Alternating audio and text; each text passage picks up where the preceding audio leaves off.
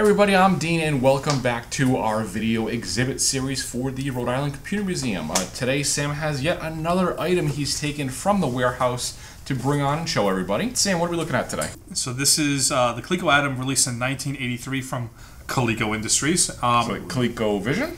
The same company that made the ColecoVision. Okay. In fact, this is the hardware for the Coleco Adam is based off the ColecoVision hardware itself with some a few upgrades and things like that, but essentially it's the same processor, sound chip, graphics chip, and all that. It's all based off of the ColecoVision. Yeah, even looking at it, similarity-wise, I mean, this looks like the top of a ColecoVision. You got the switch, the slot. It looks like the that's because this is the top of the ColecoVision. So this was compatible. This is compatible with all ColecoVision cartridge games. In fact, if you look at some of the ColecoVision cartridges, it says for ColecoVision and Adam because. So yeah, you could put any ColecoVision cartridge in here and simply press the cartridge reset switch right here, and it would just start running the cartridge. Simple as that. If you wanted to run a cassette program, all you would do is you would put the cassette tape in here and hit computer reset, and it would automatically restart the computer and start running what's in the cassette and loading the cassette up. There was no load commands. There was no interface where you'd have to type a weird, obscure load command. It was actually quite simple. One of the things I like about the Adam computer, very simple to load programs, so either cartridge or cassette or a floppy disk. So no load :*80. Nope. Very, very easy way to load programs. Ask me why I have the printer on the table. Yes, so I think I know something about why the print. I mean, normally every computer has a printer.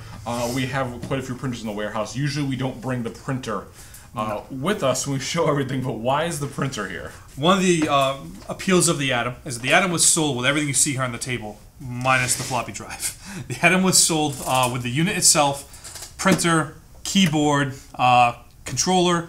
It came with a Smart Basic cassette and this game, the Buck Rogers Planet of Zoom super game. So everything you would see on here, a complete system, was sold together for about $795, which was actually not a bad deal considering the IBM PC Junior with none of the peripherals cost about $700. So. And this has got a printer. And this has a printer. It's actually a nice printer. It's a daisy wheel printer, so it's letter quality, meaning that every individual key is actually struck like a typewriter. No graphics, though. No graphics. So it's a letter quality printer. So if you want to type an actual legal letter or some kind of book report, it's a very high quality printer, letter quality printers. And some letter quality printers actually cost as much as this whole system did back in the day. Wow. But the other reason, the more infamous reason why the printer's on the table is that the power supply for the whole computer system is in the printer. That's what the meaning of this is. So I'm seeing on the back of this where it says on, off, and computer.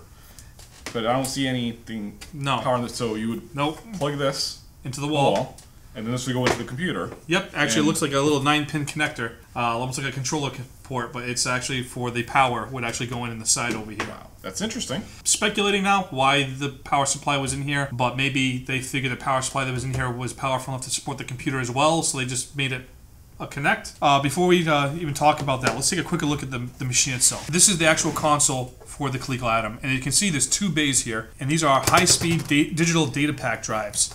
And you would put a cassette tape in here, and I say cassette tape, but they're not really cassette tapes. In fact, cassette tapes will not fit in the Adam. The little holes where the pins go are different, so you can't you can't format a cassette tape to work in here. Okay. It has to be these specific digital data packs. Each data pack holds about 256K, which isn't that bad. I mean, decent for the time. Yeah, most IBM floppy disks were 360K, so for a cassette tape, it's actually not that bad. There's two bays, but only came with one. You would have to get an expansion and put a second one in here. The IBM PC, you could buy it with one floppy drive and expand it to two if you wanted to. Most Adams I see usually only have the one. Not many people opted to have upgrade, two. Not a popular upgrade. No, because the only real reason you'd want to do that would be if you want to make a copy of a program or something like that. I have an Adam that has an additional drive, and I've never used it because there's no reason for me to use it. Up top here, like I said, you have the cartridge slot for an Adam coming for a ColecoVision game, and it's compatible with all ColecoVision games. On the back of the system, you have a channel select switch, TV output, you have a monitor output, and you have an auxiliary video output. So this could output in composite if you wanted it to. It can output in monochrome, it can output to a regular TV as well. The RF output for the TV is not the best, in my experience. I would suggest getting an auxiliary output. On the side of the system, it has two controller ports, and it has this little expansion bay right here. This is the same expansion bay for the peripherals that the ColecoVision would use. And the ColecoVision, if you don't know, has a little expansion bay in the front.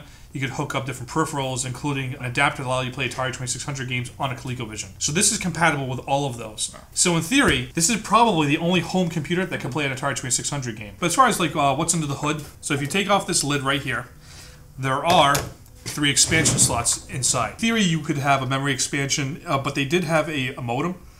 The modem would plug in right here, and you would put the lid back on. There'd be wires that would come out through the vent to connect.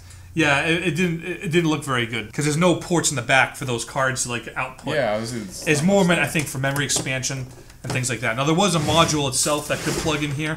There was an auto dialer which you could use as like there's a phone book program, and it could hook up to a telephone and auto dial numbers for you. Now in terms of software, what this came with, again, it came with Smart Basic, Buck Rogers Planet Zoom Super Game. This game was also released on the ColecoVision, but this game has the arcade intro, it has a high score screen, it has better sound, animation, things like that. Super part of it. Right.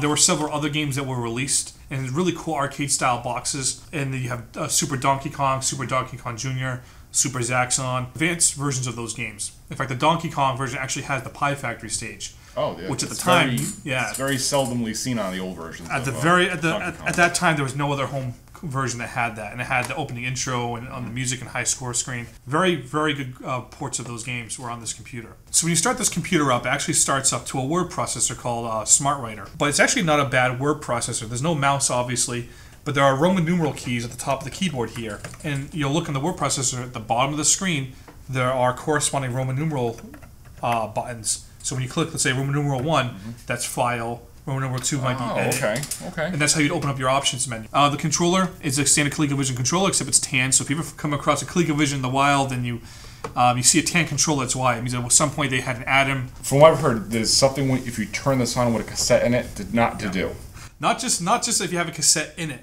If you have a cassette anywhere around here, when you turn the computer on or off, it gives off an electromagnetic pulse. That will actually corrupt, even delete your programs that are on any kind of magnetic storage medium, such as a tape or a floppy disk. And that was a big manufacturing flaw. One of the big reasons the Adam actually failed was that. So you can't imagine spending $700 on a computer, putting a cassette tape in here, playing the program, and then you leave it in there. You come back to turn it back on, and it's corrupted because you didn't take the tape out and move it a few feet away. I imagine that at the time, I mean, people don't read instructions. They plug it in and go. And at the time, like with an Apple computer, you would put the floppy disk in and turn the computer on. But if you did that here, you would lose the program, possibly, or more than likely. Yep. And so, in fact, if you find you find cassette tapes or floppy disks for the Adam, there's a good chance they might be corrupted simply because they probably were stored near the computer or people didn't know. These computers also had a high failure rate, and I've heard something like maybe 1 in 3 computers of the Adam that were sold were faulty. We hear stories of a lot of people saying that their Adams were faulty right out of the box. They had a lot of problems with production. Later model ones were more reliable, but the first round of production was very, very unreliable. They did also release the only peripheral for the Adam specifically, besides the auto dialer. They did release a floppy drive. And it connects to the side over here, and it says AdamNet. And AdamNet, what that was, it wasn't like a AOL or anything like that. AdamNet was simply what they coined the process inside the computer that connected all the peripherals. You can't have up to 2 floppy drives and copy your disks, and it ran the same way. So if you wanted to load a disk, you put the disk in, hit computer reset, and the disk would load. And it automatically reads the disk instead. And it would load that. And it would load up to a menu. So if you had 5 files, it would load up to a blue screen where they'd list every file, and you could press 1, 2, 3, or 4, or 5, whatever you want to do to load that file, and that was it. The software for this computer, if you were to find now, is very expensive, especially if they're in the original arcade-style boxes. I mean, you're talking hundreds of dollars for these games. If you find the cassette tapes loose, you're probably going to save yourself some money. Your best bet is either download the ROM and find a way to get the ROM onto a disc or a cassette or something like that, or onto a floppy disk and load it that way. That's probably the easiest way for you to get to play these games. If you get a chance to look at some of the software for this computer, or even watch a video of the gameplay, it's really worth it. It's really amazing what this computer can do. This Zilog Z80A processor has the same graphics chip and sound chips as the ColecoVision, and it's also the same graphics and sound chips as the MSX computer. And it has the same processor and sound chip as the actually Sega Master System.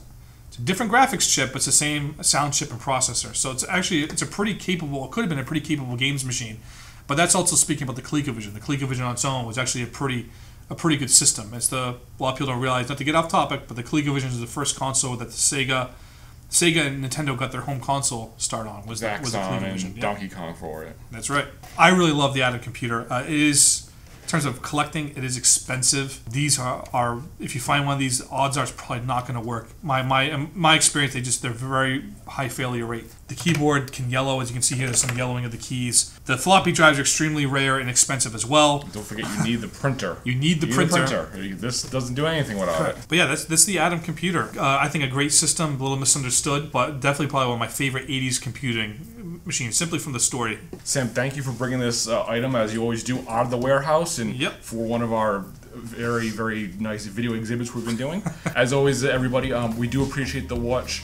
If you like the video, share it with your friends, like, comment, subscribe if you've seen this on YouTube, and as always, we will see you next time.